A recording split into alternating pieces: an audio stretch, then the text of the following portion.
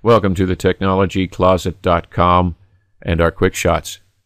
In this quick shot, we're going to be giving you an overview of a utility built into Windows 8 and all previous versions of Windows for that matter, called msconfig.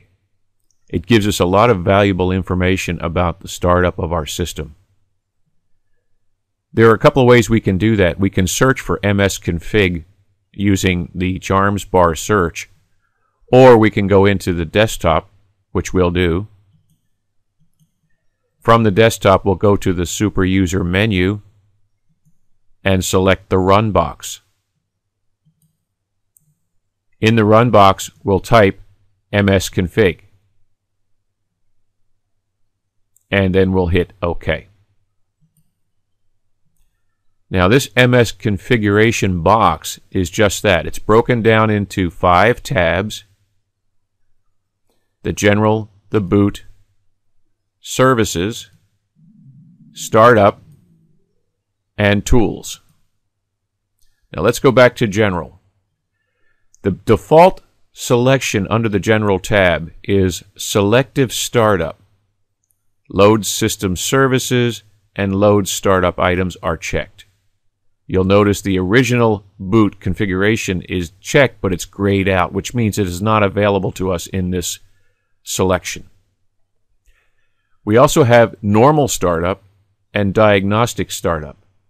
Now when I select Normal Startup, watch what happens to the check marks down here in the selective area.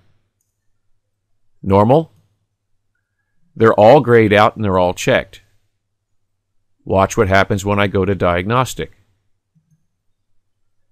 The first 2 are unchecked. The third one stays checked and is grayed out, which means we can't change it. The only way we can change these manually is to go to Selective Startup. And as you can see, the first 2 are no longer checked because we have switched. So I want to put them back to their normal selection. Let's go to the boot configuration. And by the way, under General, you may want to change some of these startup functions, especially if you're having some difficulty with your Windows 8 installation, Windows 8 operation, or some program difficulty. Let's go to the Boot tab. This tells us that we are booting Windows 8 as our primary and default operating system. From here, we have some selections at the bottom. Be very careful about what you select because you can get thoroughly confused. And I also want to point out one special checkbox over here at the bottom right. If you check this and make all boot settings permanent, they will be permanent until you come back in here and change them again. And you may not remember that you did this. How do I know? I did it. We have the Safe Boot function. If you're having problems with Windows 8, either booting, completing a boot, shutting down, whatever. If you're able to get into this configuration screen and you select Safe Boot, click Apply and then OK. When you reboot your computer, it will reboot into a safe or minimal mode. Hopefully it will boot, and if it does, now you can do some further troubleshooting. Again, be very careful about what you select here though. We're going to uncheck it, put it back to its original default setting. Let's go to the Services tab. All versions of Windows have services. These are things that are either needed by Windows or required by certain other functions within Windows. These services are all default. I recommend that unless you know what you're doing here, do not uncheck any of these service functions. They can actually prevent your system from booting. Let's go to the Startup tab. In the Startup tab, you'll notice there's nothing there. It says Open Task Manager.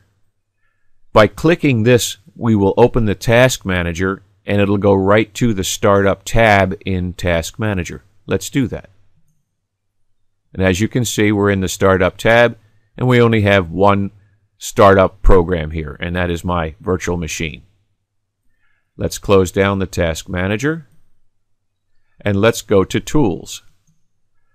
Tools these are commands that you can actually run in the run box, or you can launch from here to actually do things. For example, if I about Windows, it tells me that where the file is located. It's winver.exe, and it's located in the Windows System 32 directory. It's highlighted. If I launch it, it comes up with information about my Windows. In this case, it does show the build number, the copyright date, and the software license if we need to get to it. Let's just close that down. There are other types of tools that you can run here, including System Restore. Be very careful about this, though. We want to make sure that you can run System Restore from within Windows itself and not usually from the system configuration screen. There is also the registry editor. This is one that you should be really sure you know what you're doing before you go in and change anything. The registry is nothing more than the large recipe book for Windows. It has everything it needs to know how to operate and how to launch programs. If you change things in this registry and you don't know what you're changing and you save it, you can cause irreparable damage to your Windows installation. Well, that's our startup configuration. That'll do it for this quick shot. Please visit us at the website at thetechnologycloset.com. And while you're there, hit the subscribe button for our YouTube channel. Until next time.